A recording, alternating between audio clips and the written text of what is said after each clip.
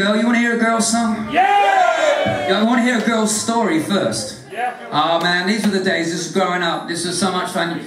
We were on the same label as Ozzy. Ozzy had just left Black Sabbath and he put out his new record.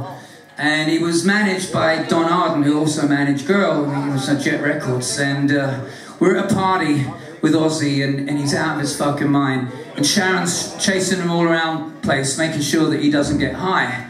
And he comes up to me, I need a fucking gram of coke.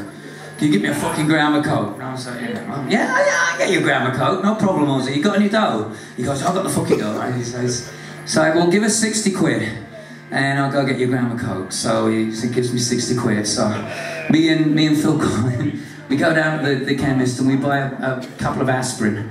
And we was just chopping it up, like grinding it up into this little powder, and we make this most immaculate little, you know how you used to, the little foldy origami cocaine packets. And there you go, Ozzy. Grabbed it. And we go to the bathroom, and he runs into the bathroom, and we're like with him. And and we're just like, are we gonna have? We go, nice, I'm the fucking rock star here.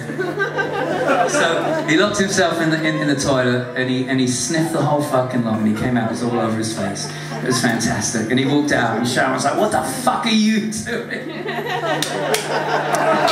True story. Anyway, this is a girl song, it's called My Number.